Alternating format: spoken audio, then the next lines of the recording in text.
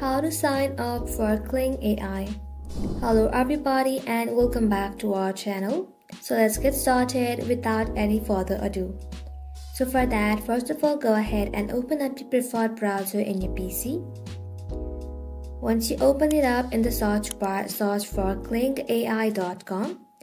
And once you search for it, you'll find this kind of interface in your screen. From your screen, simply tap on Sign In at the top right corner. And once you tap onto it, this section will pop up in your screen. From here, tap on Sign Up for free.